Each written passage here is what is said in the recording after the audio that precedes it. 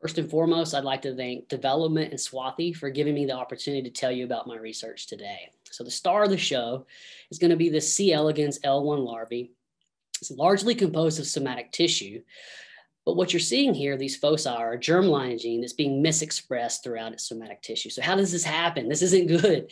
It's because this L1 larvae failed to inherit the chromatin state properly. And what we're interested in the Katz lab is how chromatin states are inherited from one generation to the next and what this means for developmental cell fates. So first, I'll go ahead and hide my video so you can see my slides. And I'll get out my laser pointer.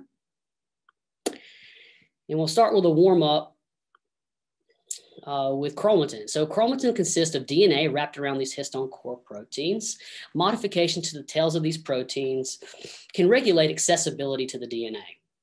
So some marks we call active marks. They open up chromatin, they make it accessible. These are generally associated with active transcription. There's also repressive modifications that can be added to these tails, which condense chromatin, and these are associated with repressed transcription. So an example of active mark is H3K4 methylation. And in C. elegans, this is largely laid down through the help of the compos complex in a transcriptionally dependent manner. So as a gene's being transcribed, here you see POL2, this compos complex, which includes the methyltransferase set2, chugs along and it adds this active mark. And this keeps the transcriptional memory of this gene that's being transcribed.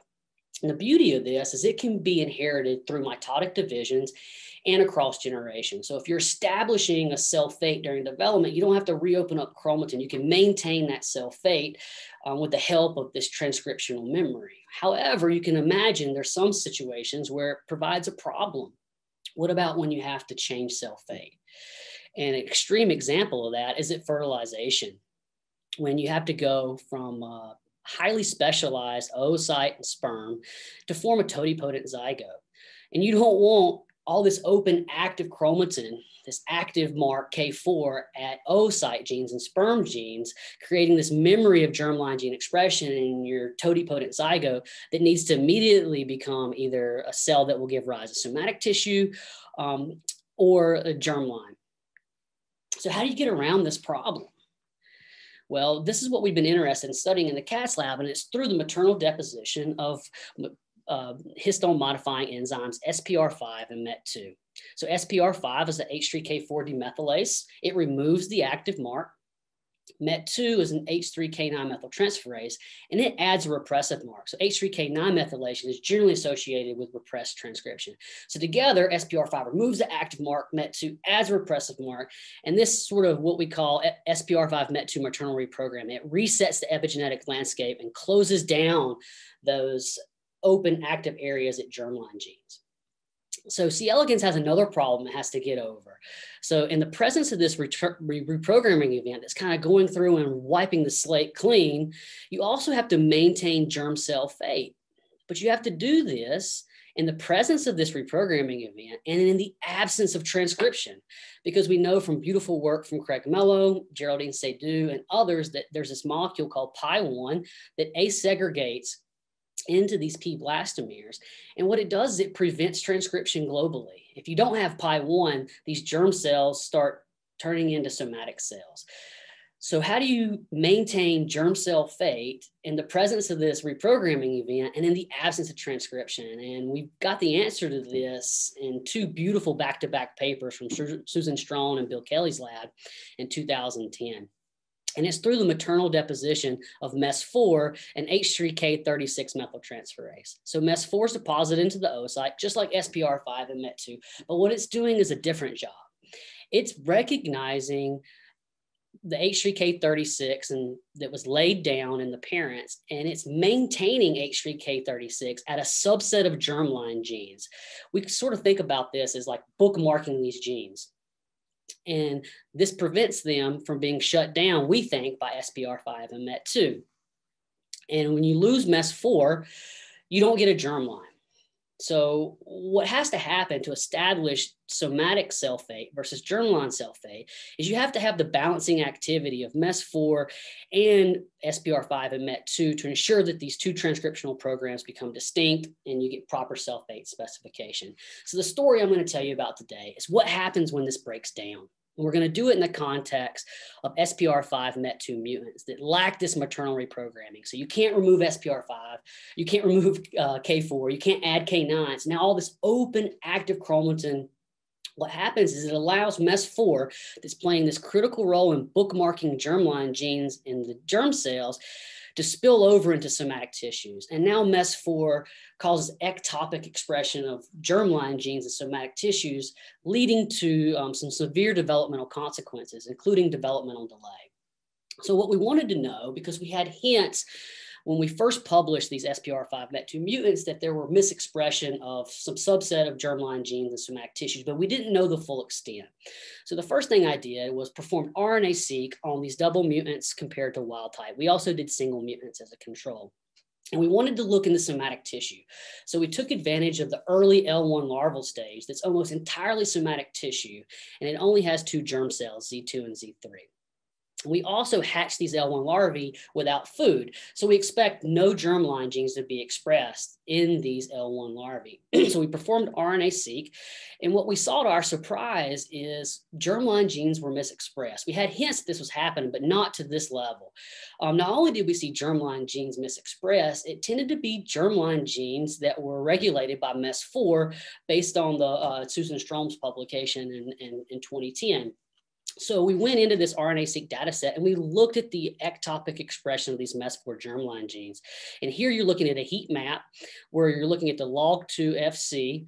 The yellow is downregulated genes, blue is upregulated genes. What I hope you can appreciate is 108 of these 176 genes that had values in our DE-seq experiment.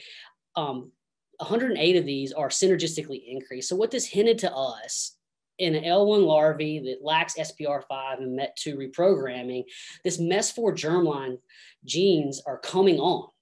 This whole system's coming on. So we're really interested in seeing this visually. So we turned to single molecule fish to look to see if we could see this ectopic expression in somatic tissues. And we chose 2 germline genes, HTP1 and CPB1, that we pulled from our RNA-seq data set that were well characterized in the literature. What you're looking at in this top panel is the mRNA in wild type L1 larvae of HTP1 and CPB1. And what you can see is it's restricted to where we would expect it to be, Z2 and Z3, the 2 germ cells. But when we look at a double mutant, we see an entirely different story. If you look at HTP now and SPR5 MET2 progeny, it's expressed throughout the somatic tissue. In the same case with CPB1, albeit to lower levels. And this is reflective of what the ectopic expression was in our RNA-seq data set. So we can see these MES4 germline genes coming on in the somatic tissues. We wanted to know, what are the consequences on development? So to address this question, I just did a simple synchronized lay, and I followed the development of progeny and took snapshots every 12 hours. And here you're looking at a 72-hour snapshot of wild type, single mutants, and double mutants. And what I hope you can appreciate is by 72 hours, when we look at wild type and SPR5 and MET2 single mutants, these progeny had developed happy, healthy adults laying their own progeny, but we see a severe developmental delay in SPR5 MET2 progeny. And what I want to drive home the fact here is this truly is maternal effect sterile, because first generation SPR5 MET2 mutants look normal to us. It's not until you lose that reprogramming maternally where we see these debilitating defects. And the progeny that you see here are all going to be these second generation mutants throughout the talk today. And we scored this population for percent that could make it to adults, and none of these made it to adults. But I will say, this is not a true developmental arrest. It seems like at 72 hours, these SPR5 MET2 progeny are sort of like L2 stage, but if you let them crawl around on a plate until like 7 days, what you see is about 4% of those progeny will make it to adults that are completely sterile. And then you see this sort of range of developmental stages. So we think this is a severe developmental delay. So we thought MES4 might be the culprit here. So we turned to real-time PCR and RNAi to ask, okay, if you see this ectopic expression of MES4 germline genes, if we're able to knock down maternal MES4, could we rescue the expression of these germline genes? So to do this, I picked a handful of genes from our RNA-seq that were targets of MES4 germline genes, and they were upregulated in SPR5 MET2 L1 larvae. I also picked a handful of control genes, which included AMA1, actin-1, and then some somatic specific genes that we know are expressed in L1 larvae. And when we look at wild type and SPR5 MET2 mutants on control RNAi, what I hope you can appreciate is that these MES4 germline genes are all ectopically expressed. This fits our RNA-seq data very nicely, but we see no changes in the expression of these control genes. Now, when we knock out MES4 in the parents, what we see is all of these genes come back down, and I think 9 of them come back down. 8 of them come back down to wild type level. So this kind of convinces us that MES4 germline genes that we see ectopically expressed depend on the presence of MES4. So we wondered now, if we could rescue the gene expression, could we also rescue the development phenotype that we see? So again, we turn to a developmental snapshot experiment where we're just monitoring development after a synchronized lay. And here you're looking at 72 hours after we put a control worm on RNAi. The parents, we did a synchronized lay, and 100% of those progeny have now made it to adults. And what we've already seen before, SPR5 MET2 mutants are severely delayed, and less than 1% of them have made it to adults. But when we knock down MES4 maternally, what we see is completely different. And we know our MES4 RNAi is working great because in a wild type worm that's been placed on, the mother has been placed on MES4 RNAi, the progeny are completely sterile because we know it's required for the germline. But development happens somatically normally. Now, what we see in the SPR5 MET2 progeny is striking. Now, more than 90% of these worms have made it to adults. So we're able to rescue the developmental delay along with other of the somatic phenotypes that we see. So this allows us to start thinking about a model, right? So in the absence of SPR5 and MET2, what we think is happening is this ectopic K4 is allowing now MES4 to maintain in somatic cells the maintenance of H3K36 at these germline genes. If that's the case, you would expect that if we went in and we looked in those L1 larvae in somatic tissue, we should see ectopic K36. So that's exactly what we did. We turned to ChIP-seq analysis, and what you're looking at here are the normalized reads per kilobase million from this experiment in a wild type and SPR5 MET2 at these MES4 germline genes across the gene bodies. And what I hope you can appreciate is while there's some H3K36 there in a wild type, although we know this is not enough to cause ectopic expression based on our single molecule FISH data of these genes, we see ectopic K36 in these SPR5 MET2 progeny. So we do see this ectopic K36 at these genes in somatic tissues. Our model also suggests that, in the absence of SPR5 and MET2, it's that K4 that allows the ectopic K4 that allows for K36 to be maintained by MES4. So if this is the case, if we were able to reduce the levels of K4, could we also rescue the phenotype? So we did that experiment, and to do this, we reduced the levels of K4 by knocking out or down the methyltransferase for H3K4 methylation set2. And what we saw was striking. When we knocked down set2, we're able to rescue the developmental delay that we see in SPR5 progeny, similar to the level of what we see with MES4. So we know that H3K4 is required for this phenotype.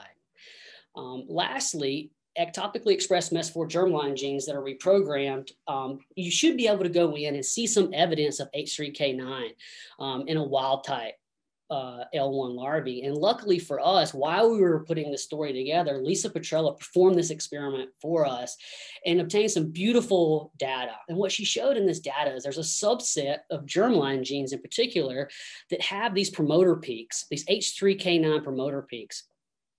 And what we did is we reanalyzed this data in the context of MES4 germline genes, and we show that these MES4 germline genes have these H3K9 dimethyl promoter peaks. And we don't see this at genes, at our control genes. And here you can look at if you look at all these MES4 germline genes, it's not at all of them, but it certainly is enriched at many of these genes. So we see evidence of these H3K9 promoter peaks in a wild type L1 larvae and evidence of this reprogramming.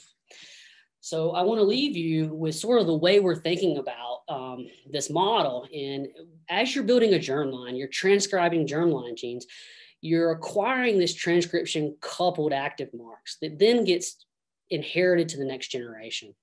And you require these maternal deposition of enzymes to help reset the epigenetic landscape, and then also maintain some memory of that expression. This is carried out through MES4, SBR5, MET2. So in the absence, or so in a wild type situation, SBR5 removes H3K4 methylation, MET2 adds H3K9 methylation, and in somatic cells, this is absolutely critical for reprogramming and repressing these MES4 germline genes in somatic tissues. Now, MES4 is required to create this sort of bookmarking of those genes in the germline so that you can get a germline and re-express those germline genes after the L1 larvae hatch and start to eat. We think about this sort of in two ways. This establishment phase where SBR5 and MET2 resets the landscape, and then there's also, you have to maintain this. So there's beautiful mechanisms that have been shown somatically by Craig Mello, Chantel Wicke, Lisa Petrella, Susan Strom, Gary Rufkin. There's these beautiful somatic mechanisms that are also involved in suppressing MES4 gene expression. And we haven't worked out the timing with this yet, but we think that these things are working together to repress these MES4 germline genes in somatic tissues. Now, what happens in the double mutants is this SBR5 MET2 reprogramming breaks down. Now you can't reprogram these germline genes in somatic tissues with K9. And as a result, you see this ectopic K36 and ectopic expression of these genes in somatic tissues, leading to this developmental delay. And even in the absence of this SBR5 and MET2 reprogramming, we know that these somatic mechanisms are intact because in our RNA-seq data, there's no changes in their expression, but it's not enough to prevent the severe developmental delay that we see. And I want to step back in the last slide and just tell you that we don't think this mechanism is restricted to worms. We think we can learn about what's happening in vertebrates and in humans that suffer from mutations in these same enzymes. So SBR5, homolog LSD1, functions in vertebrate development. In fact, we started to do these experiments and we published a paper along with others in 2016 showing that if maternal loss of LSD1 results in a 1 to 2 cell rest in the progeny, and when we RNA sequence those arrested embryos, they look like oocytes. They fail to turn off 1,800 of the 3,000 maternal genes. We can also look at partial loss of function of LSD1 reprogramming. And what happens in those cases, the progeny make it past this arrest, but they suffer from a range of developmental abnormalities that we see in human patients. And what we see in human patients, along with other developmental problems, is a severe developmental delay. So we don't understand how you get a severe global developmental delay, but based on what I've shown you today, we propose that one way that you can get it is if you have transcriptional interference. So as you're building a somatic tissue, if you have transcriptional interference from the wrong transcriptional program underneath of that, this maybe could cause a global delay that we're seeing in our SBR5 MET2 mutant worms. So with that, I'd like to thank everybody in my lab, including Dr. Katz, along with former members of the lab, especially Jovan Brockett, a talented undergraduate who actually conceived the set2 knockdown experiment in a class that I taught at Oglethorpe University. So he performed that experiment within a week and got the data for the paper. He's author on the paper. So it tells you the power of what you can do in the classroom with C. elegans. With that, I'd just like to thank you for your attention and take any questions. Hi, thank you, Brandon. That was very nice. We do have a few questions in the Q&A. And the first question is, does ectopic expression of germline genes in the double mutant require that the L1s eat? Does it require that the L1s eat? No, it doesn't, because the way I did the RNA-seq experiment is I took worms that were starved. Yep. So it does not require them to eat. Wow. Okay. The second question is, some MES4 germline genes are much more ectopically expressed than others in your mutants.